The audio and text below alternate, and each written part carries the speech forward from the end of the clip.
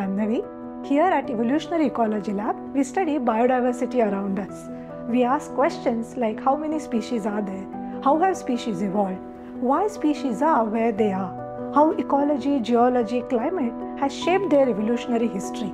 And to address these questions, we use multiple model systems including terrestrial soil arthropods, woody plants, birds in the Indian tropical forest, which are exceptionally biodiverse. Systematics is the study of classifying different kinds of organisms with an evolutionary perspective, and the lowest unit of classification is called a species. During the process of speciation, a new species develops changes across various lines of evidences, and most of which is morphological, which is why most of taxonomic knowledge is based on morphological differences. But there are other lines to it as well, be it on the lines of genetic differences or the chemical composition of the species. In the lab, we use multiple lines of evidences to describe and identify different species. So one of the key aims of the lab is to look at the origin and distribution of lineages over evolutionary time period, and this is termed as historical biogeography. And we use Peninsular India as a case study to examine how deep past processes have shaped the current diversity and distribution of lineages.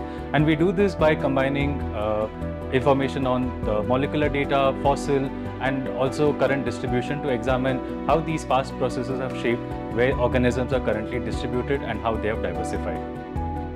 Furthermore, we intend to understand how organisms have speciated, gone extinct, and have assembled within a certain landscape. Peninsular Indian landscape is the model system in our lab, and we essentially look at organisms that exist in the Western Ghats biodiversity hotspot. We use time-calibrated phylogenies, which have been calibrated using fossils and using molecular data from the DNA.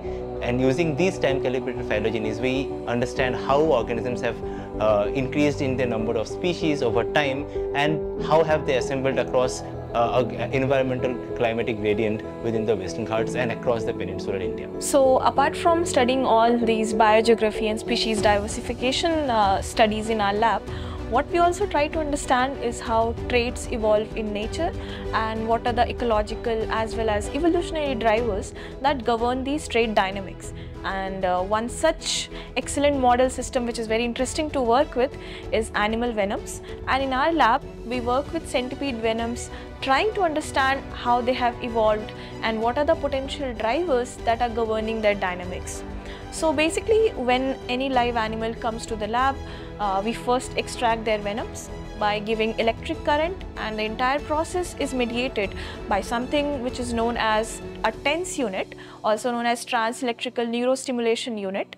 After the venoms are extracted, we then do their dissections and do their venom gland transcriptomics, integrate the transcriptome and proteome study to understand how these traits evolve. So once their venoms are extracted and we have dissected their tissues, we use sophisticated molecular tools such as mass spectrometry and gland transcriptomics to understand that as a whole how centipede venoms have evolved, to document their diversity across multiple locations in Peninsular India. So apart from this, we are also trying to understand that how diet influences venom evolution and how is venom complexity related or correlated with the diet complexity. And for that, we also use sophisticated tools such as gut metabarcoding, again with these centipedes as our model system. In a nutshell, we aim to understand how biodiversity has originated and is being maintained over millions of years and at a large spatial scales like mountain range or a continent.